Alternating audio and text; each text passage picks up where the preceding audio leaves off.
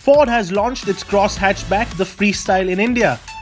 The Freestyle takes on the likes of the Maruti Suzuki Ignis, the Toyota Etios Cross, the Honda WR-V and even the Hyundai i20 Active. The Freestyle is available with both petrol and diesel engines, but with only a manual gearbox, and there is no automatic on offer just yet. Here are the prices.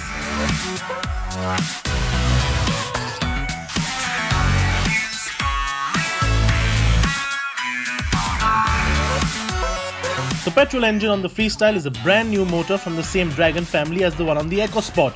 The engine of course is smaller, a 1.2 litre 3-cylinder unit that makes 95 brake horsepower and 120 Nm of torque. ARAI fuel economy figures are pegged at 19 km per litre.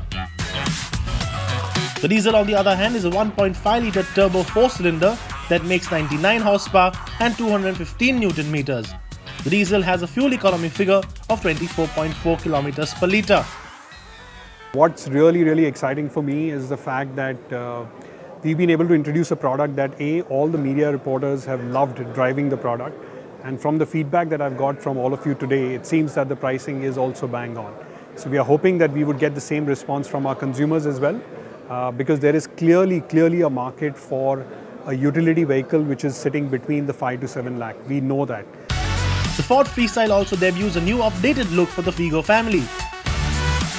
It gets a new grille, updated headlamps, but misses out on daytime running lights.